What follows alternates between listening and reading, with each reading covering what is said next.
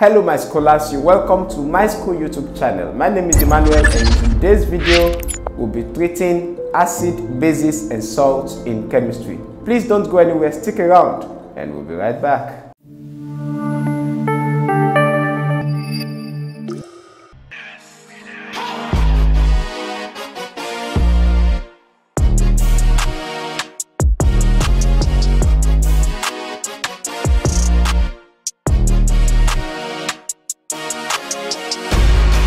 You're welcome to my school YouTube channel. Like I said earlier on, we'll be looking at acid, bases, and salts in chemistry. Now, let's get down to it.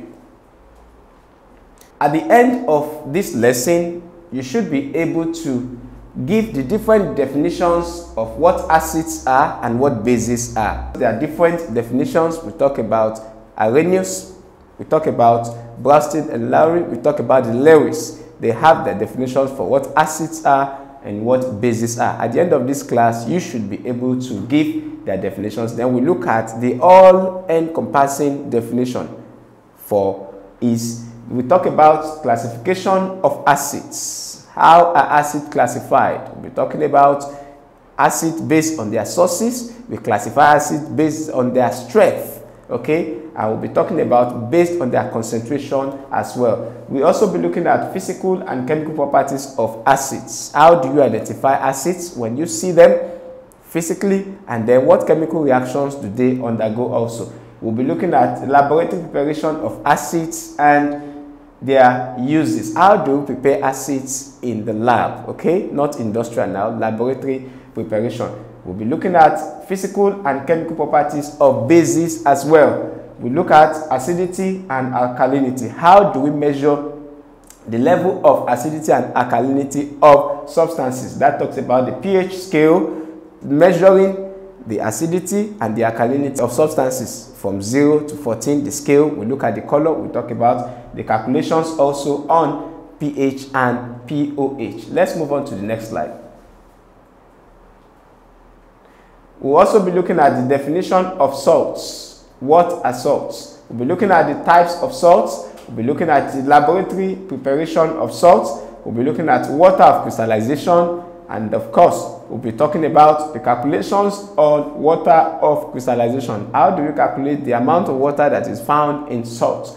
They'll be looking at deliquescence, hygroscopy, and efflorescence. And finally, we'll be looking at drying agents and desiccators. Now let's move on to the next slide. Different definitions have been given by different scientists or chemists, as we can see. The first person we'll be looking at is Arrhenius. We talk about the Arrhenius theory. Defines an acid as a substance that produces hydrogen ions when dissolved in an aqueous solution like water. So when you dissolve a substance in water or an aqueous solution, if it produces hydrogen ion as its positive ion, we call that substance an acid. That was what Arrhenius gave about the definition of acids are. Then he went on to also talk about what bases are. That bases are substances, or a base is a substance that produces hydroxide ions, that is OH minus, when dissolved in an aqueous solution. Okay, but the challenge with this definition, this Arrhenius theory of acid and base, is that it is limited only to aqueous solutions. Okay, that is the limitation we have about this Arrhenius theory. Of course, many textbooks will still talk about or define acids as substances that produce hydrogen ion as the only positive ion when dissolved in water, and then also bases are substance that produces hydroxide ions when dissolved in aqueous solution or in water. So it is still acceptable. The only challenge we have with that is that the theory is limited only to aqueous solutions. So okay, that's the limitation that we have. Let's move on to look at the other definitions. Bronsted-Lowry theory, okay, looked at or viewed acid and bases from the perspective of proton donor and proton acceptor. It went on to define acid as a proton donor. Of course, when we talk about proton, we're talking about hydrogen ion, okay, because hydrogen, we know that is having a valency of 1, okay, and then having a valency of +1. So we say, it says that an acid can be defined as a proton donor. So when you look at a chemical equation and then you see a substance that is giving or that is donating a proton. Bronsted and Lowry actually defined that substance to be an acid and said the other one that is receiving, the recipient of that proton that is being donated, is an acid. So define acid from perspective of proton donor and proton acceptor. Those that accept protons are said to be acid, while those that receive or accept the proton are what we call bases. But the advantage of this Bronsted-Lowry theory over the other one, which is the Arrhenius, is that the theory is broader because it does not require a substance to be in an aqueous solution as said by Arrhenius, okay? And that explains why some substances without OH minus, that's hydroxide ion, can still act as bases, just like ammonia. We agree that ammonia is NH3. Ammonia does not have OH in the formula. So literally we could have said that does not act as a base because it does not have OH present, because it does not have OH in it. But because it fits in, it gives out, it accepts proton, okay? So we can call it ammonia. That's why we refer to ammonia as a basic gas, okay? It's basic in nature. So because it always will receive hydrogen ion, okay, from an acid, okay? So based on that, this adds more advantage, Bronsted-Lowry advantage over, that's the definition, over the one by Arrhenius. Arrhenius limited to aqueous solution alone, while Bronsted-Lowry theory, okay, of definition of acid and bases is broader, is more accommodating, okay? That even substances that are not negatively charged, like the OH minus, that are not having hydroxide ion present in them, could also act as bases and acid once there is what? Proton acception and then proton donation, okay, for acid or from base. So, and also applies to a wider range of reactions. Let's move on to the next slide.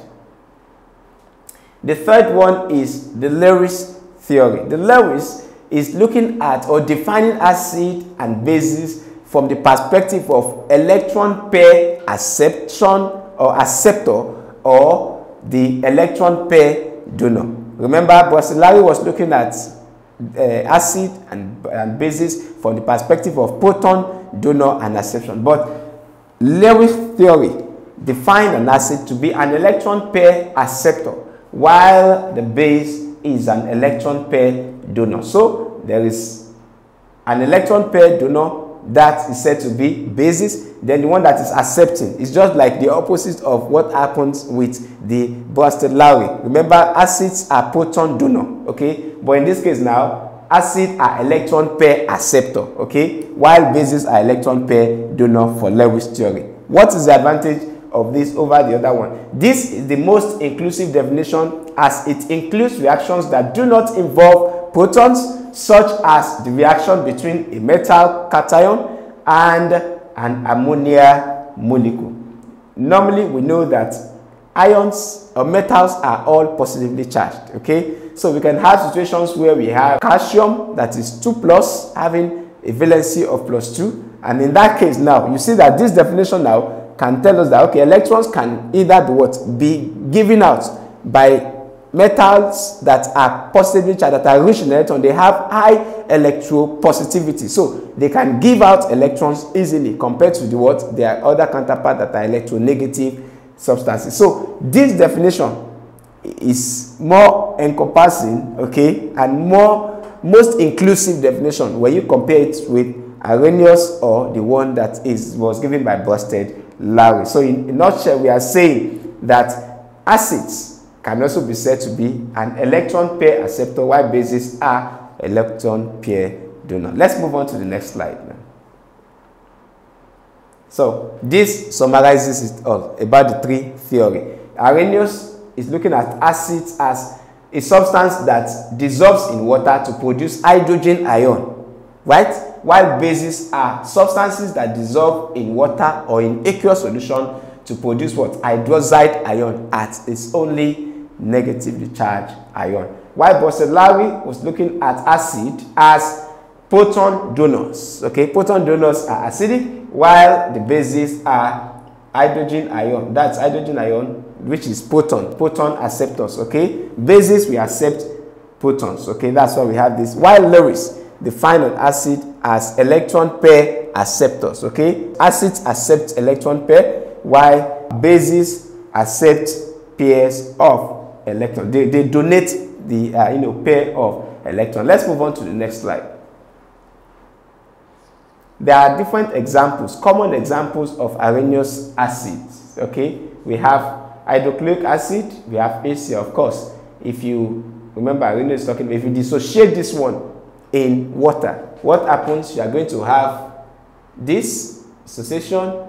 You are going to have hydrogen ion, then plus Cl minus. Hydrogen ion plus Cl minus. So, which means that this hydrogen becomes dissociated in water to give us what? Hydrogen ion as the positively charged ion. So, based on this, this is one of the Arrhenius principles. If you look at this one also, HNO3, if we dissociate this, we are going to have H plus here, yeah, then we have plus NO3 minus. Of course, hydrogen ion is dissociated in the solution, and then we have hydrogen ion, then plus NO3 minus. Sulfuric acid also will dissociate in water in aqueous solution to give us hydrogen ion 2, but because we have 2 of that here, so we have 2 H plus here, and then we have SO4 2 minus. That is the valency of that. So this is radical. So we have 2 moles of hydrogen ion that gets dissociated into this, and on and on and on. So if you keep on, you have that. Then look at this. Okay,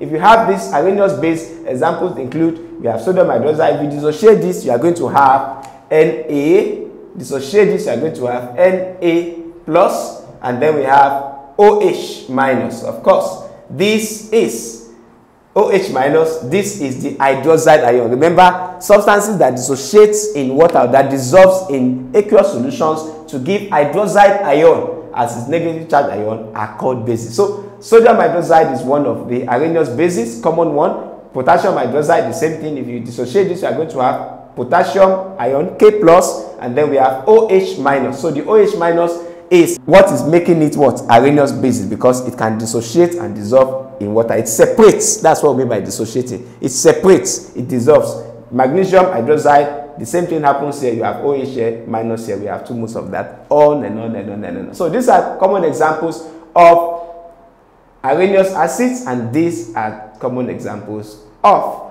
the Arrhenius bases. Now let's move on to the next slide.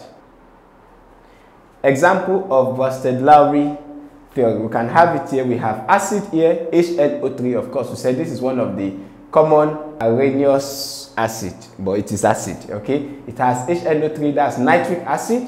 Then we have ammonia, which is a base there. There's a reaction between this and this. Now, if you look at this very well, this hydrogen here, remember, Bronsted-Lowry was defining an acid as a proton donor. Okay, now this species here donates this hydrogen here. This is one NH3. Now this hydrogen is supplied, is given out to this, is donated to this guy here, and then when it's donated to this ammonia, the number of hydrogen increases from 3 becomes 4. Okay, so that's why we have it as NH4. You can see that here. So this hydrogen has been donated to this ammonia. The hydrogen has increased now from 3 to 4. So we have NH4. Of course, it's ionic, so it becomes positively charged because it has been the one that has what? That has accepted. It has accepted the hydrogen ion, and then it has have NH4 positive. Okay, usually the one that is given, okay, becomes positively charged. When a metal or a substance give out electrons, it becomes positively charged. Okay, but because this is a compound, so we have a positive charge. So if we have it, then we have NO3 will be left behind here. So that's why we have NO3 here minus. So we call that a conjugate base. Okay, why this is the conjugate acid. So in a nutshell, what we are saying is that this species here donated one hydrogen. This is a proton now, donated proton to this. So this is acting as an acid, because acid, according to Bronsted-Lowry, is any substance that can donate proton. Okay, now this is donated proton. The one that is accepting becomes the base. So this is acid, we are acting with base to give us conjugate acid, and then we have conjugate bases. Okay, look at it here. If you have example, another one, HNO3 reacting with this is a base too, because we have OH here. Okay, now if you react this with this, hydrogen here is being donated to this. So this accepts this hydrogen, and then the hydrogen increases from 1 to 2. So that's why we have CH3OH2.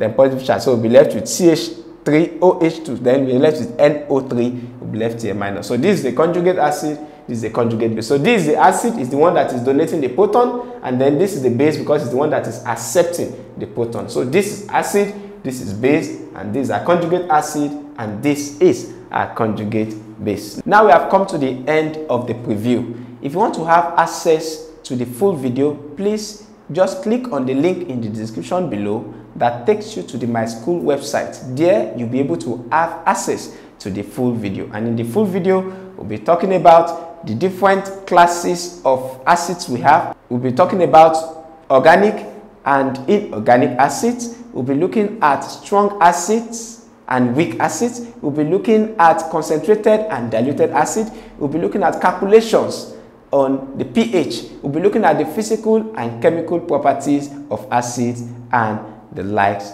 of them. I hope you enjoyed this content. If yes, please don't forget to click on the like button, hit the subscribe button, and finally tap on the notification bell to keep you informed once we upload our next video.